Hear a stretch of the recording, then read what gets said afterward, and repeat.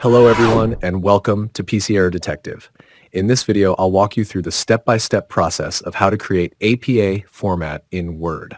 Alright, let's get started. Step 1. Open Microsoft Word.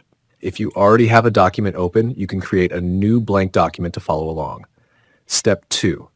Click on the Layout tab at the top of the screen. This is where we'll set the margins.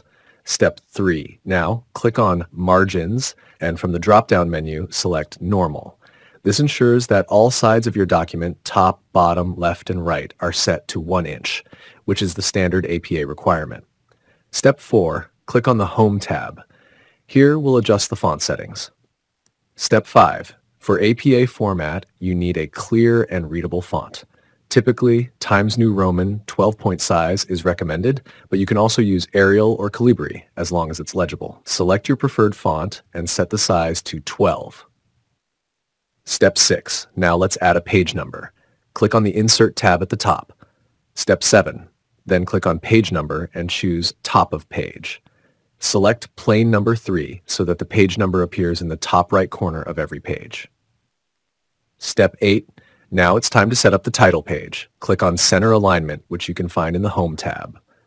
Step 9. Type the title of your paper in bold. Make sure it's written in title case, meaning the first letter of each major word is capitalized. Press Enter a few times to move down the page, then type your full name.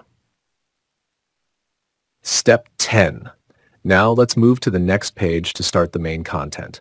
Click on the Insert tab again. Step 11. Then click on Page Break.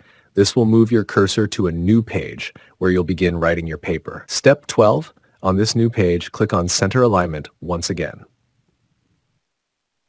And that's it. So stick around, follow along, and don't forget to subscribe to the channel for more tech tips. Thanks for watching, and I'll see you in the next video.